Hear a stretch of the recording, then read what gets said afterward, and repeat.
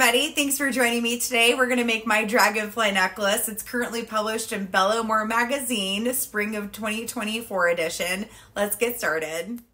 Hi everybody, thanks for joining me today and thank you for liking and subscribing. I really appreciate it. It helps me a lot. Today I'm going to show you how to make my dragonfly watermelon tourmaline gemstone necklace. It's currently published in Belle Armorie Magazine, spring of 2024. I have this kit available in my store as well as the finished necklace. So let's get started. The first thing you'll want to do is wire wrap 26 4mm faceted round water tourmaline stones onto bronze or brass ball head pins. I'm using 24 gauge ball head pins, and I'll show you really quick how I wire wrap on these. So I add the stone, use my round nose pliers, and I'm going to take my wire and bend it at an angle over my round nose pliers and rotate my round nose pliers up and over the stone and form a loop here with my round nose pliers. I'm going to keep going around a few more loops around and center and go ahead and cut off my excess wire and pinch close. And you'll want to have 26 of these guys to form your tassel. Once you've wire wrapped your 26 stones, the next thing we're going to do is attach it to the chain. So I'm taking 2 inches of open link chain. You want an open link so you can open and close these with the stones in between. And you want to have at least 3mm in size so you have space to have the wire wrapped wires fit through as well as your cable length. So I'm going to go ahead and cut 2 inches of wire. And I'm going to open up this link. And then we're going to attach it to an eye pin. And this will be the top part of our tassel. I'm going to close this. And I'm grabbing a large spacer bead. And I'm going to insert the eye pin through all of the bead caps. I have a couple different decorative bead caps on the top of this to just create more of a decoration on the top. Next, you want to wire up a loop on the top, and this will be your loop that will connect your necklace and everything to the top here of your tassel. So again, I'm just going to wire wrap a loop like so and go around a couple of times over the top of the bead caps, and then I'll cut off my excess wire and close.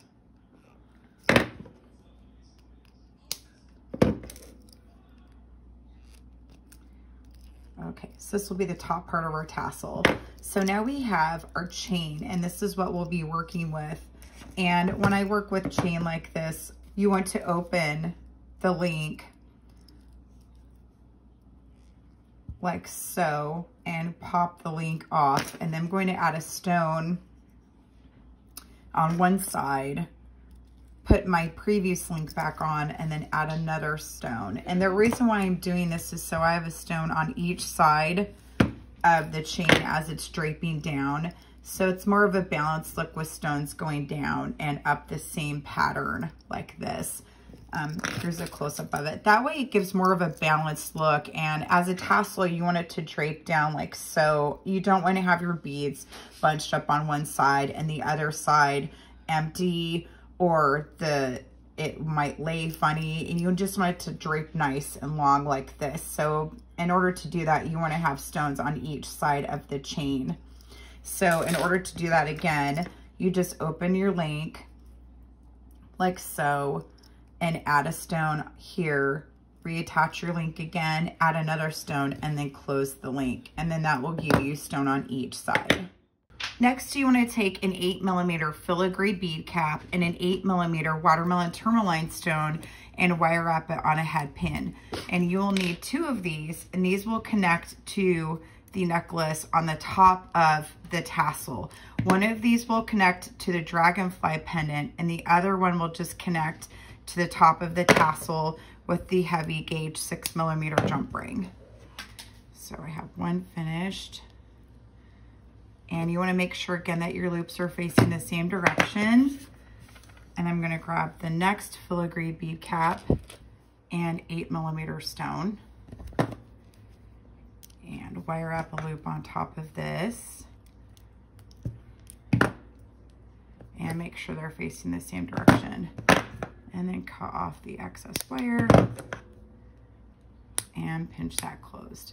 And now these are ready to be attached to the necklace.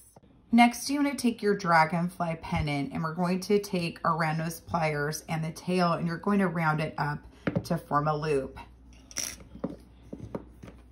And then I'm going to attach a jump ring through here, and this will form a connector. The next step I'm going to do is I'm going to take 2 8mm watermelon tourmaline stones and add 2 filigree bead caps, wire up them closed, and add a jump ring. I'm also using heavy gauge jump rings. These are 6mm in size. Once I have these 2 beads formed, I'm going to take my dragonfly here and I'm going to attach one of them to the top, like so. So this will be one side of my necklace, and I'm going to have him lay down like this. And this will go on this side. So I'm going to bring my tassel over with another jump ring, and I'm going to connect all 3 pieces together like so. So I have a jump ring at the top of my tassel with a jump ring on the first stone on the left and on the right.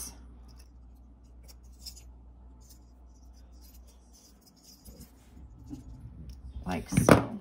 So here you have your dragonfly pendant connected, your stone connected, and your tassel. And this is going to be the main base of your necklace right here. And the next part we're going to do is we're going to grab our eye pins and we're going to wire up 5mm water tourmaline stone to form a chain. So this way you have a loop on each end, and you're just going to connect the loops together to form a chain. And if you don't want to do it like this, you can add a smaller jump ring in between to add space between each stone. But we're going to form chain. So the first thing I'm going to do is get out my 5mm faceted round watermelon tourmaline stone and grab my eye pin and start wire wrapping. Now, I know there's a tool that can help you do this a little bit faster. I don't have one of those, but if you have one, that might help. If you don't, you're just going to do it like me, which is I form a loop, cut off my excess wire, and close my loop. And you want to make sure your loops are facing the same direction. That way your necklace will fall evenly on a chain. And then grab another one. And you can keep doing this for as long as you want. I have about 25 stones on one side. I have to count and double check. But I've made it a couple different lengths. And so the majority of the length of the necklace will be by chain. So I'm using a different type of chain for the necklace portion, and then I use a lobster clasp as a clasp for it. So for this part, you can do as many stones as you want on each side. But for this one, I'll do 25 on one, and then I'll do probably 15 on the other, so that way it's nice and balanced. So what we're gonna do with the chain is you want to have chain on one side connected to the top of the dragonfly like so, and then you'll have chain for the other side like so. And you want to have both sides evenly distributed with stones in this pattern on each side, and then have them meet in the middle, and then have the necklace finished off with your chain and your lobster clasp. So you want to have more chain created for the one side and less for the other one. So I'm going to keep making some more chain here, and then we'll connect them together and create our necklace. And how I form the chain together is I wire wrap a loop on one end, cut it down a little bit. I'm going to bring this in a little bit with my round nose pliers, but I'm going to leave a small gap so I can slide my previous chain onto my loop, and then close the loop down like so. Make sure they're facing the same direction. And then I have another stone attached. And again, you just keep doing this until you found that you have the length that you would like for your stone.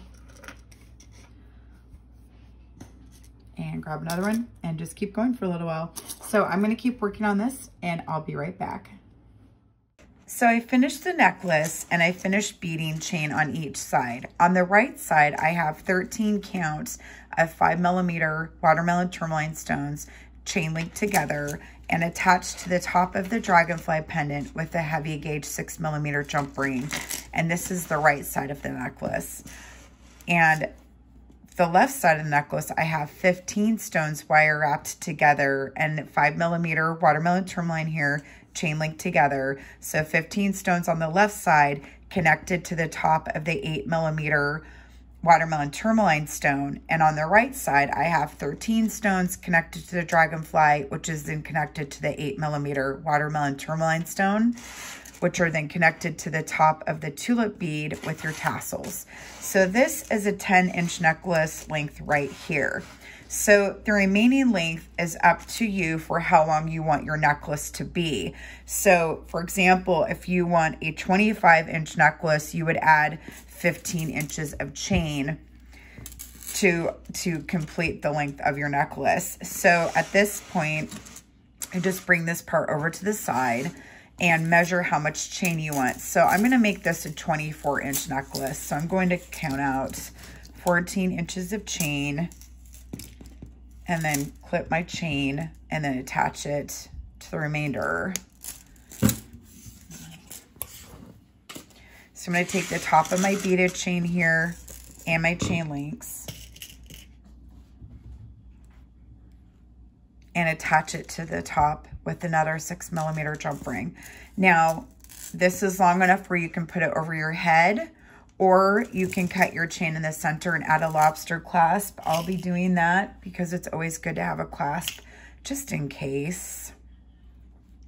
Put my tools up to open this up a little bit more and attach the top stone here to this like so. And the nice thing about this design is you can control how long you want your necklace. You can have it longer or shorter. And that's the fun thing about this design is you have a little bit more flexibility with how long you want to make it. And I'm going to add 2 more jump rings to the top of my chain and my clasp. And then we are finished. And thank you so much for hanging out with me today and watching my video and for liking. I really appreciate it. And I'd like it even more for you to subscribe. Haha. All right, there we go. And add this one. And then we are finished. And you've made a beautiful watermelon tourmaline dragonfly necklace. Yeah, you need to pinch that one together a little bit more. There we go. Okay. And here you go. You have your finished necklace. You can find me on Instagram, Facebook, Pinterest, and TikTok. And as always, AndreaBieberDesigns.com. This kit is available for sale in my shop. I'd love it if you would pick it up. And if you just like the necklace, it's also available completed in my store as well. If you have any questions, feel free to email me at AndreaBieberDesigns@gmail.com, or you can message me on one of my social media accounts. And thank you so much. Have a great day.